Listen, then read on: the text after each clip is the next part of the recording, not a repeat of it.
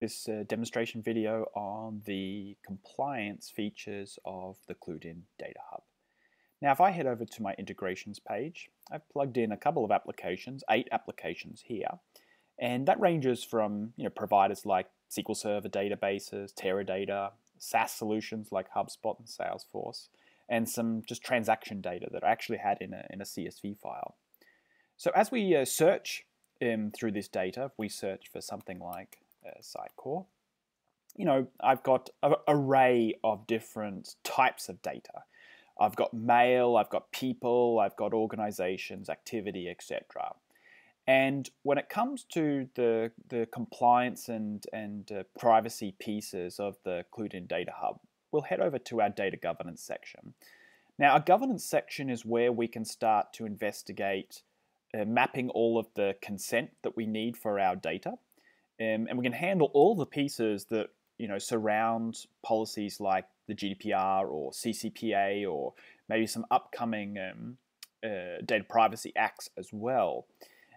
So what we're going to do is we're going to start with the process of consent. So in CluedIn, we allow you to map the consent against your data. So what properties or columns or values that you have in your data need you to be able to prove consent. And one of the first things that CluedIn does is when we ingest data, we're actually going off and detecting which properties and columns contain personal information, or PII. And we're going to set up default consents for you. So pretty much, things like gender and age and first name, last name, emails, all the kind of classic personal identifiers, they're already mapped for you. But if I'm wanting to do kind of custom consent configuration, maybe something that for your particular industry is considered personal information, but maybe not in a kind of standard default PII sense of things, you can go off and you can create brand new consent configurations. And all you need to do is essentially, search for the tool where you're actually getting this data from. So I'm going to select Salesforce. And then you get the option of detecting or at least setting, the data that we are just about to map. Do we require this data for this service to even be used? I.e., if I'm filling in a form on a website and that data will be captured and then placed into our Salesforce CRM, if we need, a couple of features like the first name, last name, etc. If we don't have those, then we can't even really, fulfill the reason why we have that data in the Salesforce CRM to start with. A good example would be if we're capturing first name, last name, email address, and company on a website to sign up for a demonstration. Well, if we don't have consent for the email and to some degree the first name and last name, then it's really impossible for us to reach out to that person and offer them what they actually asked for. So I'm going to click yes to required to use the service. And I can fill in a short text that indicates to, for me as a data processor or a data controller, in why you're asking for this consent. And let's use that use case. I need personal data to be able to contact this person based off their request for a demonstration.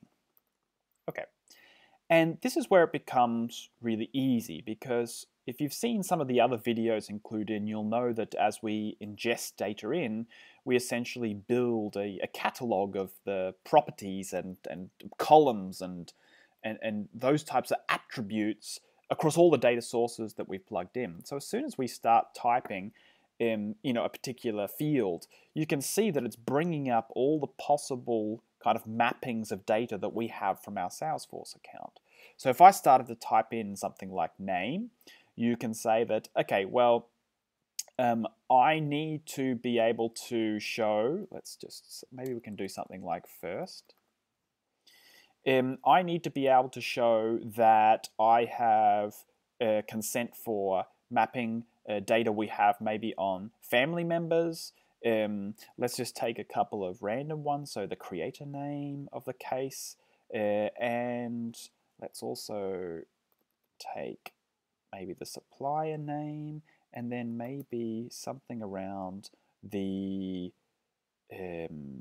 let's take something that's private, maybe the company that they work for.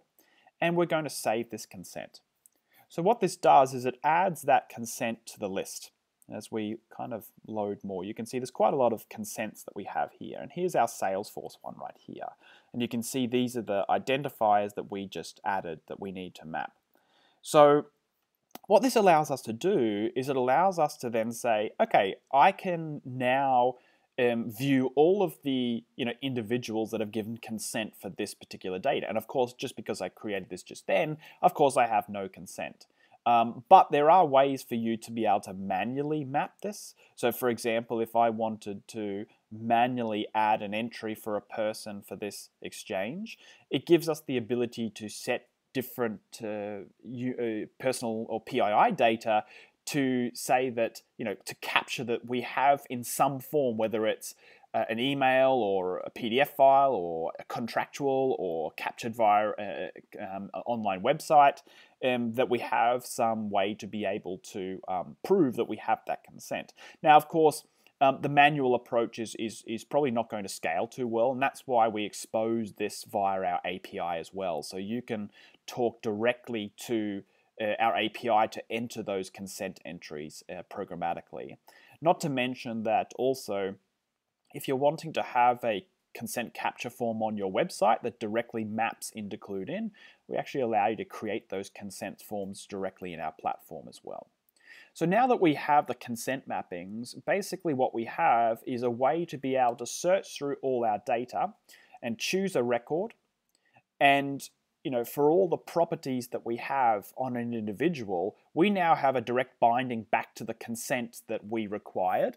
And we also have the proof there of saying, once we've mapped in that consent, those consent entries, we can then say, hey, I have the job title of Tim here, and it came from a particular system, and here is a specific consent mapping I have that says why we need to capture this, and here are the individuals that have said yes and no to that consent.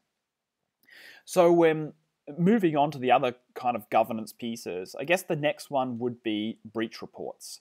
So breach reports are here to allow you to adhere to this requirement to be able to, send reports of who was affected by a data breach of a particular system. So let's just say that this Salesforce account that we have plugged in was compromised. That allows us to go through and then generate a new breach report. And if this may be different in different countries, but for example, in many countries, if we look at the GDPR report, we have to actually send this to a supervisory authority within 72 hours of knowing that this breach happened. And you can imagine that might be very hard to actually do within 72 hours if you don't have a process set up for this. So let's go through and fill this out. So let's just say a Salesforce breach, and the description was that employee left a Salesforce account open on laptop in public. Let's fix that spelling mistake. A severity, of course, this allows you to define, the different severity levels. And if you want to find out more about, what the different severity levels are, there's just a link here that you can read more. But essentially something like a personal data leak, that is a critical severity. And then it allows you to actually pick, well, which account that you plugged into CluedIn was affected. And I can go off and I can say, well, it was this Salesforce account that we've plugged in. You can then specify the actual date of breach. So this is when when the Salesforce account was compromised. So let's just put in a date. Then we can say the source of the breach, so how the breach happened. Well, very similar to the description up top, we can actually just copy that and paste that in here. The contact email, so I'll just put my email in here. The recommendation, so all of these are things that are required to send to the supervisory authority. So, what did you do about it? And what we can say is that we automatically logged all Salesforce accounts out. So from Salesforce, we basically said we forced all accounts to require a new two-factor authentication, a login. So the actions taken, well, actually, sorry, that's more the actions that were taken, right? I guess for the recommendations would be, what's the recommendation for the people that were affected by this? Because we're just about to generate a report that goes off and tells me who are all the people that were affected by this breach. So what was the personal information that got leaked by this? So the recommendation would be for these people to contact a company to get more details, right? So that's the actions. So we're going to go off and create this breach report. Now, in a few moments, and you can see I've generated a few here already, but in a few moments, that's going to produce me a report that has the list of all people that were in that Salesforce account with their contact details that I can go, if I have them, to go off and actually say, this is what I can send to the supervisory authority. When they ask who was affected by this breach, I can then generate that report very quickly. Now, of course, when it also comes to the compliance piece, it also means we need to be able to set up proper retention policies. What I find is that most tools don't support retention or setting retention. And whether it's a SaaS tool, a CRM, whether it's a database or a custom bespoke system, retentions is often not really thought of in a lot of tools. So what we're going to do here is we're going to set up a retention policy, and this allows us not only to purge the data from within the CluedIn platform, but it also allows us to purge the data in the source systems as well. And there are two ways that we can set up retention policies. The first is via queries. So this is by setting up a kind of how long does data can data stay around for, and you can specify a GraphQL query to specify what data is involved in that retention period. We can go over the GraphQL piece in another video. So the final piece I want to show you is, one of the big values of CluedIn is this: as we integrate data from different systems, what we're doing is forming this unified view of records. So this is the same for people and companies, for tasks, mail, notes, etc. And as you can see here, this record here is kind of alluding to the fact that, I have this information on myself, and that data has come from multiple different systems. So CluedIn has done the work to actually, merge this data from the different integration points that you saw before. And just to show you the kind of power of this, if I type in my name here, you could probably imagine as I filter down to people, I really just want one record that's alluding to me. And as you go down the page, you can see that there's no other Tim Wards here. It's all been merged into this one record. So what this means is that if we drill through to this record, we see what we call a unified view. Now here's everything that is connected to myself in one single view. Now whether it's, activity or presentations that I wrote or been mentioned in, whether it's mail that I sent or received that has personal data on me, you've got that full connected view of this individual here. And so when it comes time to actually fulfill the subject access requests and give this individual their data, all we now need to do is head over to our subject access requests, start a new subject access request.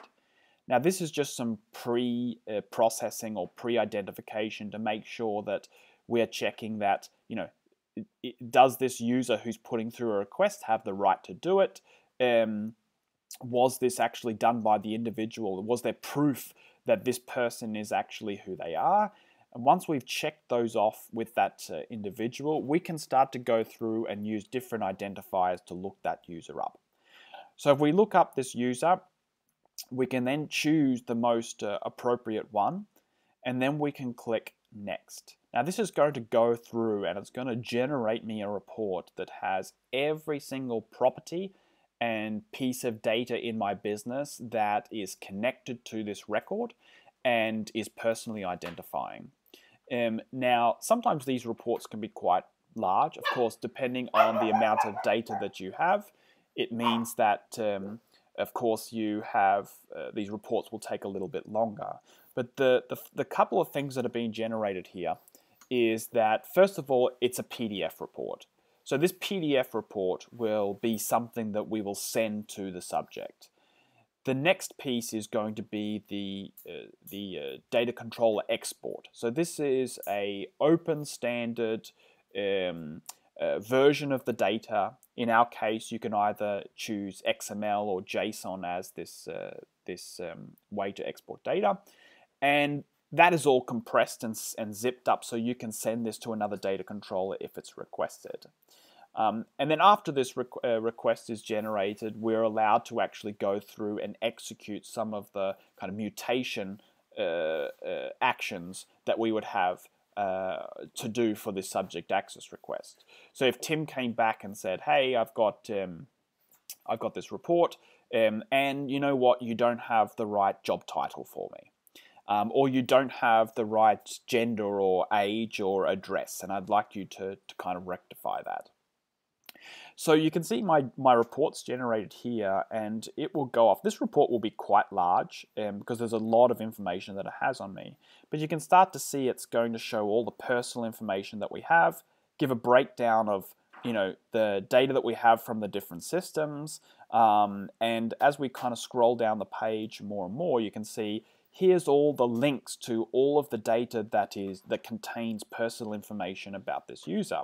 So then, of course, we can pick and choose to remove certain individual items. We can actually pick and choose if we want to remove certain types of data. So we might want to remove all mail. We can do that at a kind of a global level.